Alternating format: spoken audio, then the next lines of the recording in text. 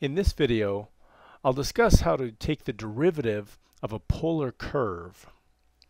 Here we have the curve r equals 2 cosine 4 theta, and we're asked to find the slope of that. So here's a little graph of that curve. And note that, remember with polar curves, here at this point, theta is 0, and our radius is 2, and we're going to be going this way. Because remember, with a polar curve, it's like you have this imaginary line that is sweeping through. It's sweeping through at some angle theta. And so what's going to happen is, as our theta grows, our radius changes. So here, when our theta is 0, right along this line, our radius is 2, so we're out at this point, and then we're going in this direction. We're actually tracing. It's going to go just like this. I'll just start sketching this, and then comes up here and here. Guess what our theta is? Our theta is pi over 2, right? We're up at, if the orange, imaginary orange line is our theta, we're at pi over 2. So again, when theta is pi over 2, our radius is 2 again. Now, okay, so that's just a review on the polar curves. Now let's talk about the slope of the curve. So we want to talk about the slope of the curve at any of these points. So here, when theta is 0, our slope, if the green line is a slope is undefined actually right here. And somewhere around here, our slope is 0. And somewhere around, let's see, this is a little bit easier to draw. Somewhere around here, our slope is 1. Okay, so anyway, there we go. That's what we're looking for, is the slope at any given theta. And we're just going to show it in terms of theta. I'm not going to plug in. I could plug in theta for 0, and we're going to get an undefined slope. Okay, first of all, we can't just take the derivative of r because, well, we're going to do that, but that's not going to give us the slope of the curve. That would just be the rate of change of r, and we want the slope of the curve. Well, there's some neat math behind it, but let me just go ahead and give it to you. Today I'm going to give you the hammer. I won't make you build the hammer. And I'll say that dy dx, the slope, and dy and dx equals r prime. And let me define real quickly that dr d theta. I'll call that r prime. Okay, I'll come back and find what r prime is. So r prime times sine of theta plus just the r function here, just the r, times cosine of theta over r prime again, times cosine of theta minus just the r function of sine of theta. Okay, and then we're just going to plug this stuff right in. So dr d theta is what I'm defining for r prime. And just real quickly, then r prime would equal, taking the derivative of this, we've got the 2 times the derivative of cosine of 4 theta, that's the negative sine of 4 theta, multiplied by the derivative of what's inside here. So multiplied by 4.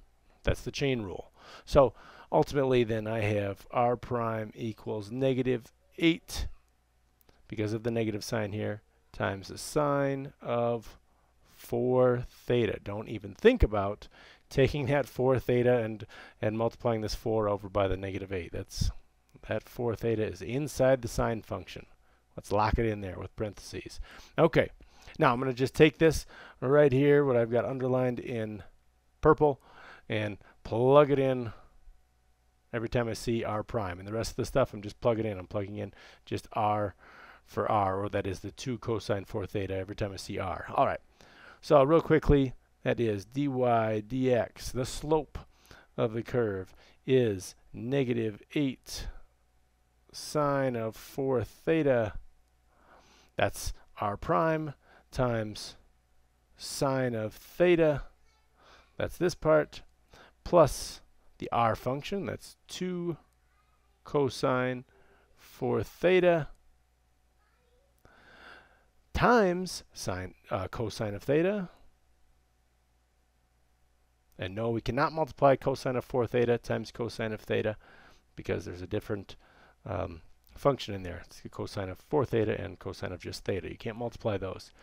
Now, in the denominator, r prime, again, we've got the negative 8 sine of 4 theta. If you're comfortable not doing these parentheses, certainly that's okay. We could just put parentheses around the sine of theta. But anyway, we've got times the cosine of theta. I'm doing this part now. Cosine of theta minus, I am here now, minus r, and that's the 2 cosine 4 theta. Let's stick with the same color here. Minus 2 cosine 4 theta times, here I am now here, times sine of theta.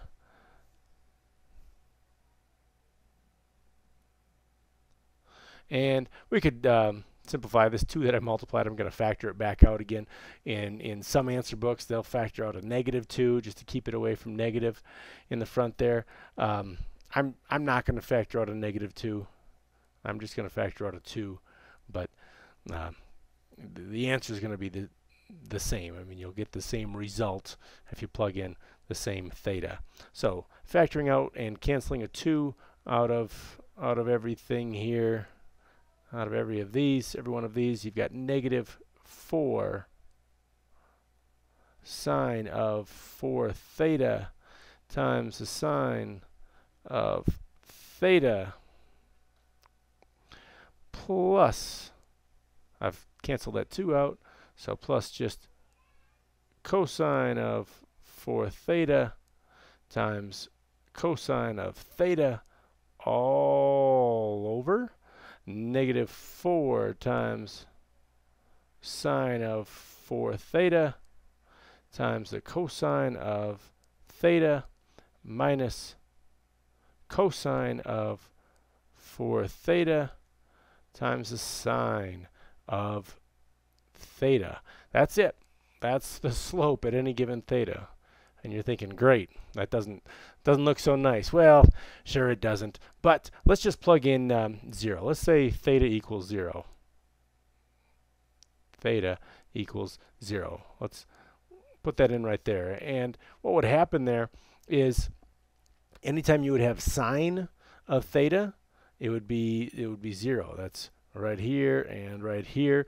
And you would have 0 in the denominator then, because 0 minus 0 is 0, and 0 in the denominator would make an undefined expression, and that would give us our vertical or undefined slope right at that point, what we predicted initially.